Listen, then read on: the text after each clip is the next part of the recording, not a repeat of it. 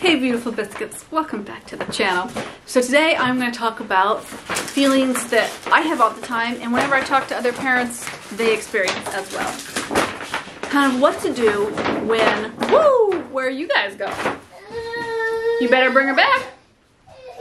Babagoo, you can't run off with her because she'll just scream. Real life. What to do when you're feeling really overwhelmed from the world around you. And I don't necessarily mean that, hello my darling, as overwhelmed as a parent, but overwhelmed from news and world events. And just feeling like maybe, you know, you're so much in the depths of the deep water of parenting little ones that you don't feel useful or helpful or of service in ways that you want to for the world around you. And that can be an intense feeling because, especially as parents, we want to make the world a better, more joyful, glorious place for our children to grow up in and for our families to be in. And it can be really tricky to find that balance of realizing that our focus is on our families in this season. So we aren't doing, oh, what you doing? Just your fingers? Okay, just checking. You might hook on them. Yeah. Or you trying to steal candies? We busted. Yeah. That our focus is on our families in this season. And so we are not, you know, necessarily out there being as active as maybe people that have more of the time and are in different seasons in their lives that don't have this priority. So things that I really think are helpful are, I start off, and I talked about this on Instagram, I start off, oh hello my darling. I got that from the other video.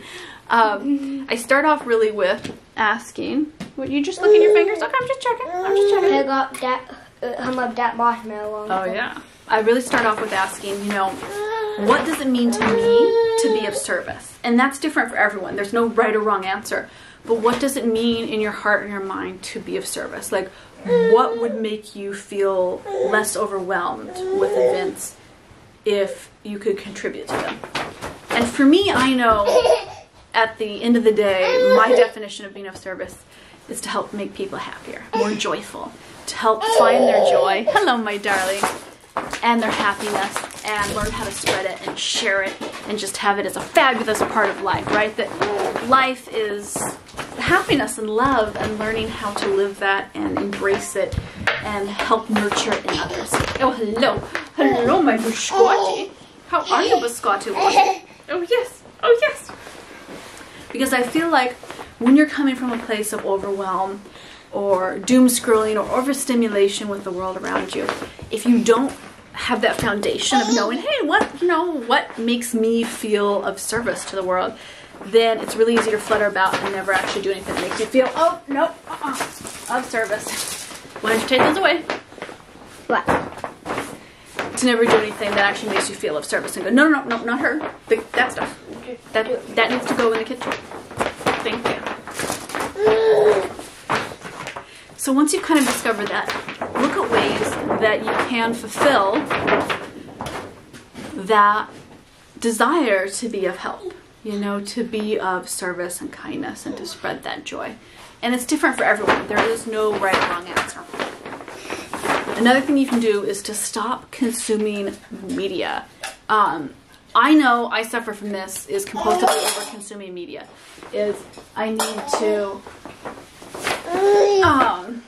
I need to read everything and listen to everything and watch everything, and I should be super, like, over-informed.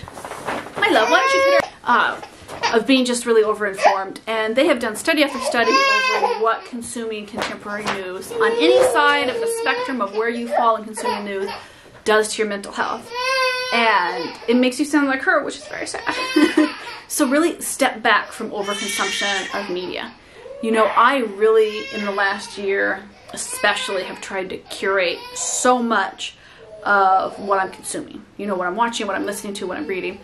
And I still fall into the trap totally of like, I need to know these horrible things. Like, you don't always. Like, knowing more doesn't mean you can do more, or that you're going to be happier. Hey you, how are you doing? We see a wild biscuit here. How's my wild biscuit? Do you think you live a happy life full of service? Yeah, I think you do. So those are two ways that I find immensely helpful when we're feeling all of these mixed emotions, some of them, of the world around us, because it is strange times on Earth. And I think it's really important for us to feel like we are helping the world be more joyful and bright and peaceful. And having that center of calm and happiness as parents is very contagious to our families and really important, I think, to our families. So, you know, look at it, take the time to ask yourself what that means and then to act on it, to see what little things, even though you're in a really busy season of life, you can do.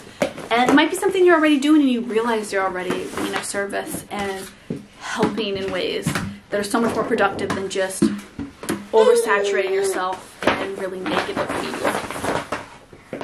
Okay, biscuits, I was going to do a third thing, but I don't think that's going to work. Exhibit A, Rain Wrap.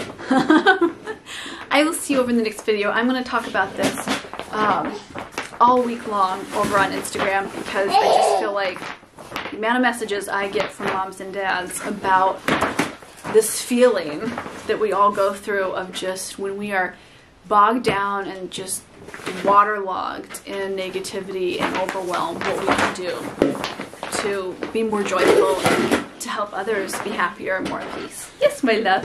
Alrighty, we say we will see you next time. Oh yes, we'll see you over on the gram. We'll see. Oh, I started a TikTok. I haven't posted very much yet, but I'm going to try it out. I'm going to try out the TikTok. I don't know how I feel about TikTok yet because I already do the Instagram, but I kept getting requests to do a TikTok, so I was like, well, I'm going to try. I'm going to give it a try. We shall see. Basically, it's probably just going to be like children jumping at my head while I try to film TikToks. Who knows? I'll see you in the next video, biscuits. Thank you for being a part of the Wholesome Feed family.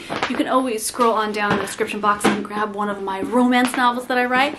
That's my day gig. I love writing my romance novels, and when you buy one, you are supporting this channel for all the free content I put out here. And I will see you in the next video.